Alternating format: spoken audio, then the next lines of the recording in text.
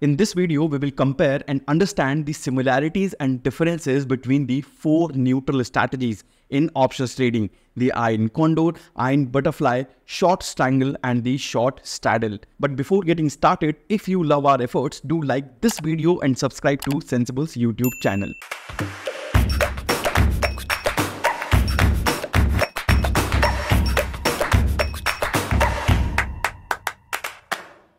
Before we begin, let me tell you that this is the 15th episode of this options strategy series. In the previous episodes, we have covered the basic single leg option strategies in detail, compared them, and also learned about risk-defined strategies, also known as spreads. We have also covered neutral strategies like short straddle, short strangle, iron butterfly, and iron condor. And if you are watching this video for the first time, you can watch those videos by clicking on this I button right here. In this video, we will not be going into the details of each strategy as we have already covered that. We will compare the four neutral strategies and understand when to use which one. First, let us compare the short straddle strategy and the iron butterfly strategy.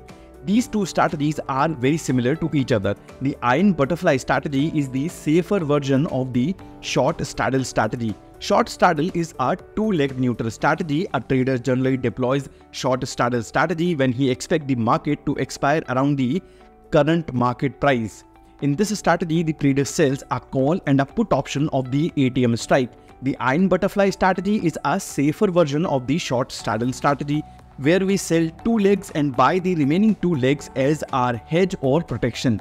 Just like short straddle, we take this strategy when we think the underlying is going to expire near the current market price. Now, we have made detailed videos explaining both these strategies. If you haven't watched those videos, you can watch those videos by clicking on this I button right here.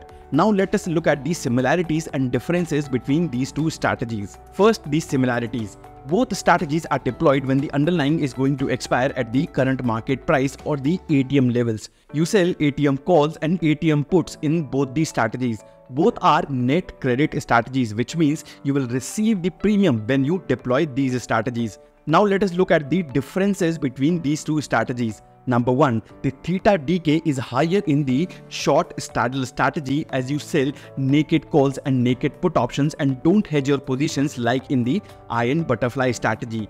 Number two, the capital requirement of short straddle is 1.3 lakhs and capital requirement for iron butterfly is around 50,000 rupees. Number three, the max loss is unlimited in the short straddle strategy, whereas it is predefined in the iron butterfly strategy.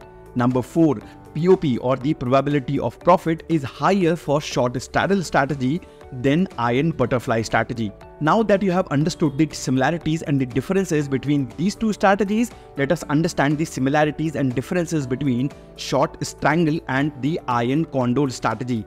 These two strategies are also very much similar to each other. The iron condor strategy is the safer version of the short strangle strategy. When the market is trading in a range, one of the trades you can take is the short strangle strategy. Short strangle is a two-leg neutral strategy. A trader generally deploys the short strangle strategy when he expects the market to remain in a particular range for the next few days. In this strategy, the trader sells an OTM call and a OTM put option. Normally, a trader sells the call option near the resistance level and sells a put option near a support level, as the price tends to remain in that particular range.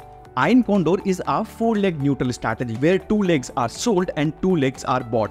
Iron condors are the safer version of short strangle strategy. You sell two legs and to protect those legs, we buy two legs as our hedge or protection.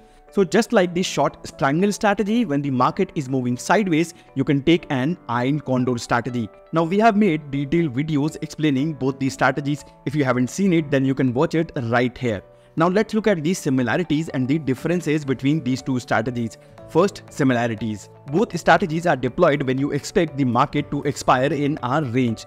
Number two, in both strategies, you sell OTM calls and OTM puts. Number three, both are net credit strategies, which means you will receive the premium when you deploy these strategies. Now let's see the differences between these two strategies. Number 1, the theta decay is higher in the short strangle strategy, as you sell naked calls and naked put options and don't hedge your positions like in the iron condor strategy. Number 2, the capital requirement for short strangle strategy is 1.3 lakhs and capital requirement for iron condor strategy is around 50,000 rupees. Number 3, the max loss is unlimited in the short strangle strategy, whereas it is predefined in the iron condor strategy. And number 4, POP, that is probability of profit, is higher for short strangle strategy than iron condor strategy. So guys, this was our video on the similarities and differences between the 4 neutral strategies. If you loved this video, hit that like button and subscribe to Sensible YouTube channel.